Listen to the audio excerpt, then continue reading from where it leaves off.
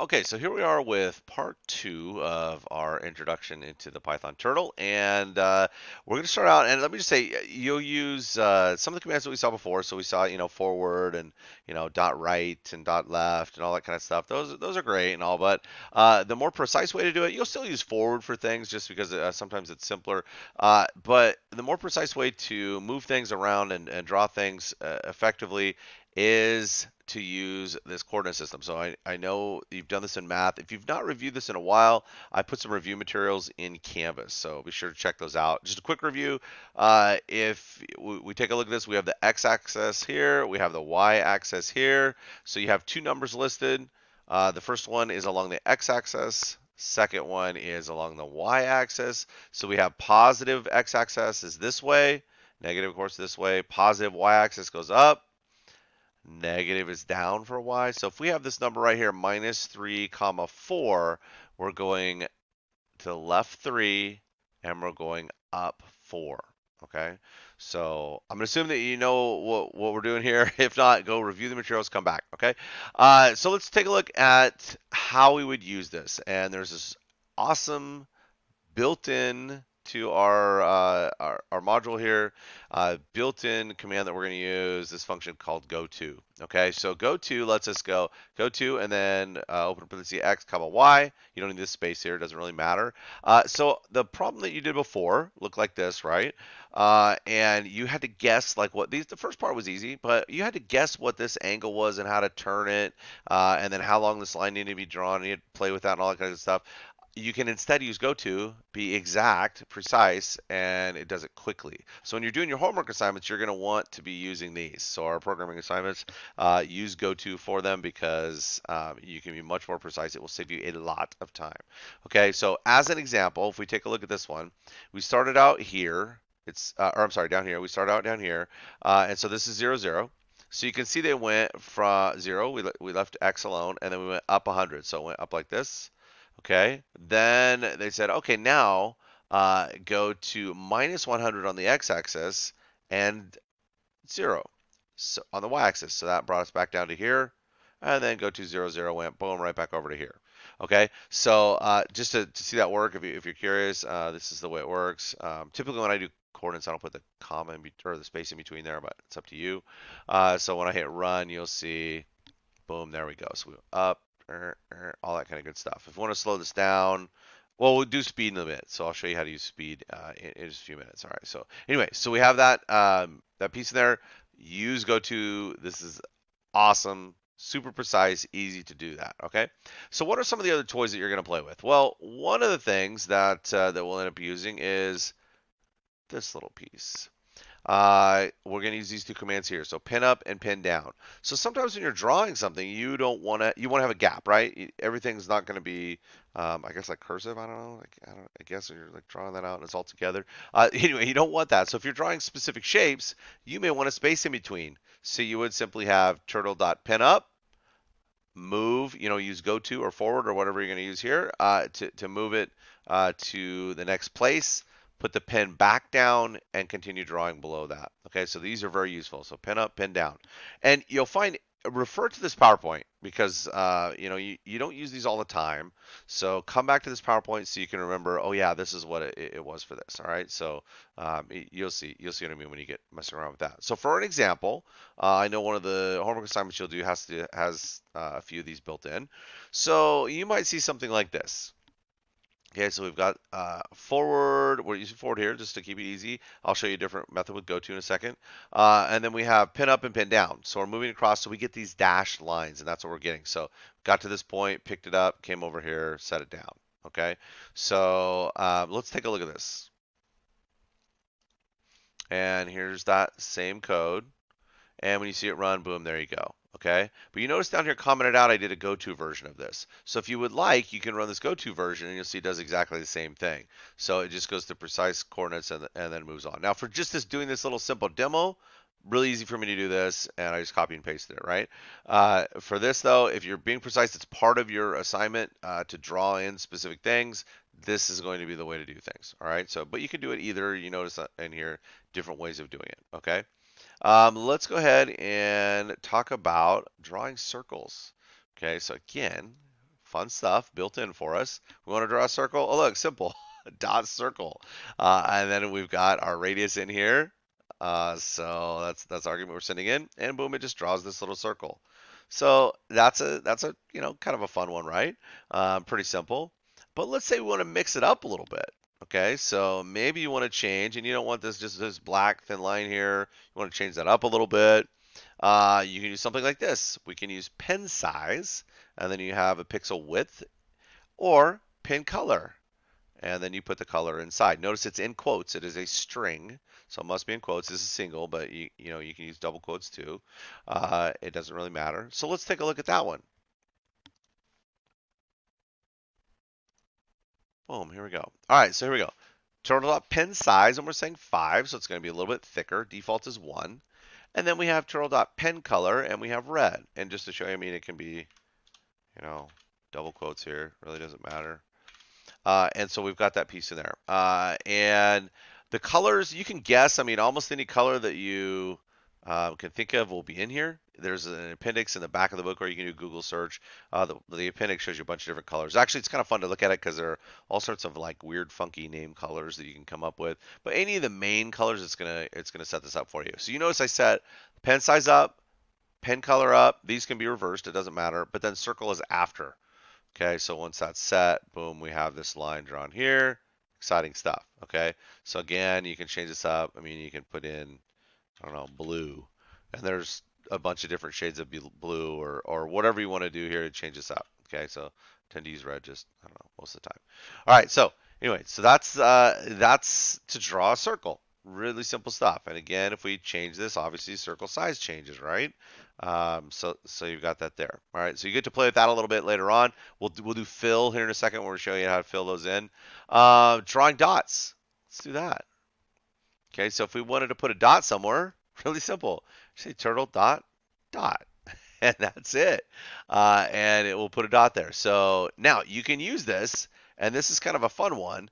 You'll see one of your homework assignments. You can do this, or you can just play around if you like. You can use a combination of pin up and pin down here, and draw yourself out a nice little connected dot, right? So if we drew the dot, and then we did pin up.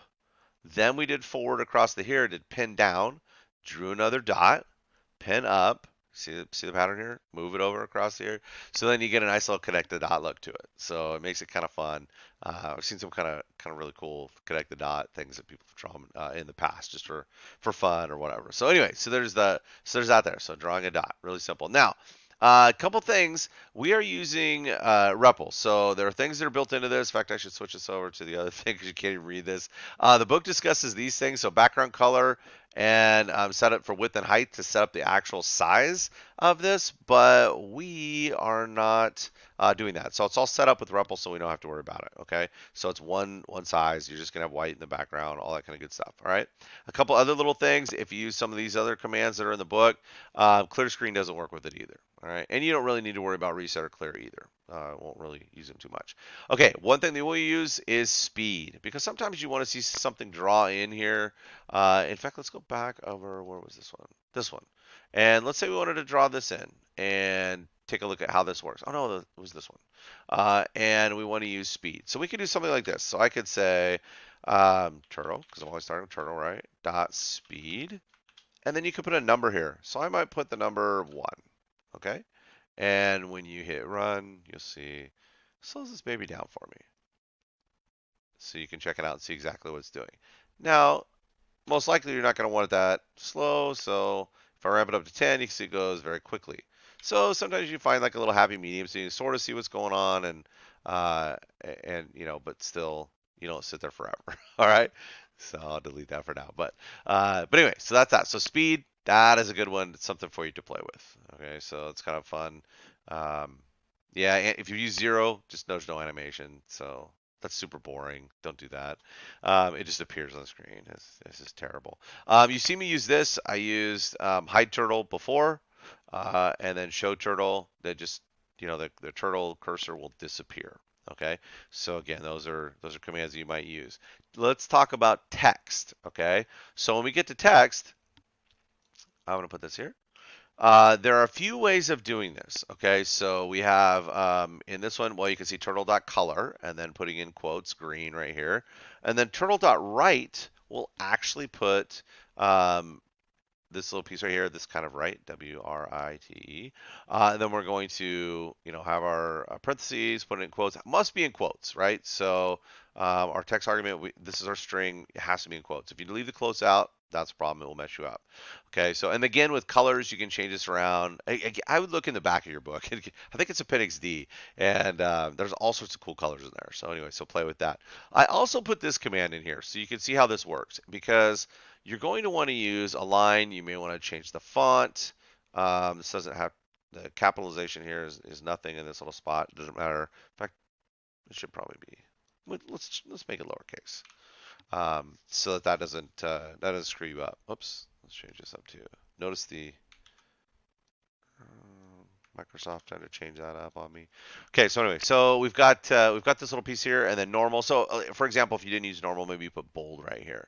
All right, so let's take a look at how this works. And depending on where the cursor is, you'll see it will appear and wherever the cursor is, and it starts here. This little simple one, hello world right there. So not really that big a deal. But let's go ahead and take a look at modifying this a little bit.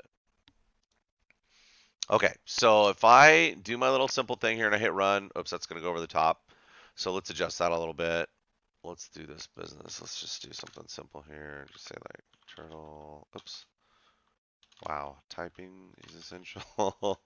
Turtle.goto, and let's just move it up, I guess. And then we've got that. And that's good to go. Okay, so I'm going to say run there. So I moved it up. Oh, I don't like seeing that either. So let's do this. Let's say, I don't know, let's use pin up, right? Turtle dot pin down. We can do this. Oops. Turtle dot pin up. Okay, so let's do that. Okay, and I removed that. I did the pin up and pin down. I could very easily use our hide command, and this would have gone away. But I wanted to leave the cursor on there for you so you can see how changing this will matter. So changing these things up will matter. First of all, if we wanted to change this to bold, oops, we can say bold right here, and you can see it bolded it. Okay, so really simple there. You can capitalize the first letter and it won't mess it up. It's not really that big a deal. I usually use all lowercase though for these. If we wanted to change the font, and you can only use certain fonts, but play around with it. It's kind of fun. Again, do a quick Google search for that. I'll show you which ones. But I know Courier is a main font, so I can change that, and you can see my font change there. So to high. Okay, so you can change it up. To change the alignment, maybe we wanted to use center. And when I hit run right there, notice how now it centered it where the turtle is. Okay, so you have to, depending on where you're trying to line stuff up, you'll put the cursor in a certain position and then, use left, right, whatever. I mean, there's all sorts of things that you can do here. Oops, this bothers me. So I like to see the whole statement on one line there. So don't forget you can do this with REPL. So adjust your sizes so that it works for you. Okay. All right. So anyway, so that's a little bit with text. So you can mess around with that, and this just gives you some additional options. So I don't know that these were in the book, but that gives you some options to play with. And again, refer to the PowerPoint. So this slide, this is a great clue for you to be able to get a font changed, do something in bold or whatever you might want to do there. Okay. So now we displayed that already. And the last little thing in here is just filling a shape. So we're going to use, and don't forget the underscores here, we're going to use begin underscore fill and end underscore fill. Okay, so when we're drawing these in, notice the placement of them. Okay, so in this example code, we hid the turtle, so the cursor's not there, and then you can see we have the fill color that was changed to red. That's why I filled it in red. And then you have begin underscore fill, then the circle, then end underscore fill. Okay, so let's take a look at that. Okay, so here is this code. All right, now when I click run, You'll see it draw it, and then boom, fills in the circle there. And now you notice this is still, this wasn't modified at all. The actual line of the circle on the outside, it's still black. It's still, at 1. So, you can adjust those up here if you'd like to. It doesn't really matter too much. And you might see later on, you'll end up doing that. So it's totally up to you. All right, let's go ahead and take a look at one last thing here. They talk about this in the book. Don't really need to worry about it, and that is this turtle.done.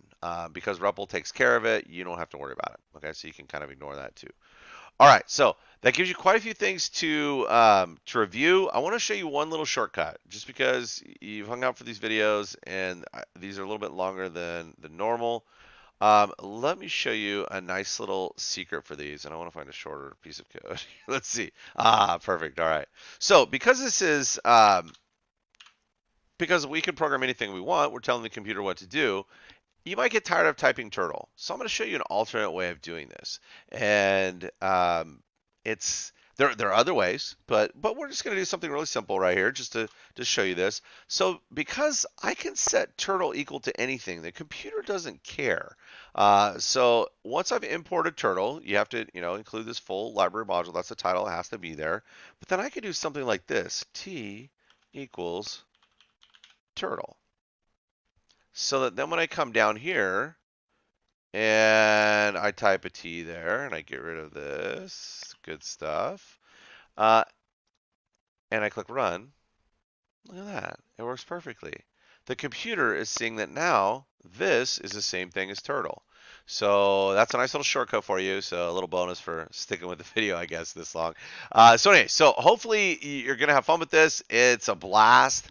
The assignments are fun. I think you'll enjoy them. In fact, let me pull the assignments up just really quickly. Okay, so here we go. So this is your first little set of assignments. You'll see this is one image. So this is from the book, and it has 6 images on it, 6 little drawings. They are separate, so you're going to do a separate drawing for each one of these. So you'll see there's a separate place to turn in each one of them. I did 6 different places to turn them in. So like on this one, for example, you're going to draw this piece however you want to draw it, and you're going to fill in each one of these. Okay, so you can use any color you like. I don't care about that kind of stuff. And then on this one, you've got to draw on this whole thing, and you're only going to fill in this part. So the begin underscore fill, end underscore fill, it matters where you put them. Okay. Then you've got this little box. You've got the Olympic rings right here. If you want to change the colors on these and try and match the Olympic rings, go for it. Don't worry too much about how they connect. That's not that big a deal. But if you want to change the colors on these, try it. It looks cool when you do it that way. All right. So this one you get to see. You get to draw in, some dots. You have some pin up, pin down for some of these to get the little dash line effects. So again, there's this piece here. And then you've got this. So this is just simply, really, it's just if you did it. There's lots of ways of doing it, let's say, but you could just simply draw a line here, and then a circle, right? And then you're going to go to these locations and write out each one of these, okay? So, so there's that, okay? Make sure that you turn in each one separately. So do them separately. Have fun with them. They will take you some time. That's why for this first turtle section at the end of this is the first time we've used it. I'm giving you guys a lot of time to work on it. Okay, so but don't wait till the end. Don't start working on these Sunday at 11. You will not finish them. So it will take you some time, but it's fun. So start playing with them, and I hope you enjoy working on these. You'll see there's one more little bonus assignment in there, and so I think it's kind of fun. It's after these, but this will give you some tools to work with along the way. All right, so have fun.